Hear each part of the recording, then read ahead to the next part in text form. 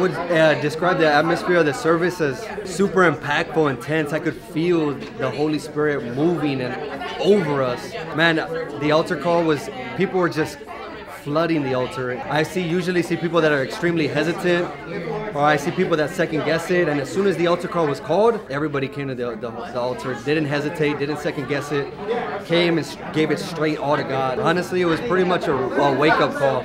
I was going through a bad spiritual battle literally last week, and having that altar call, having the whole experience, the message, the word, and then having Evangelist Joseph talk to me, it really reminded me that I need to step into the calling that God has called me to and help put that sense of urgency to know that I don't have a lot of time and that I need to start moving now.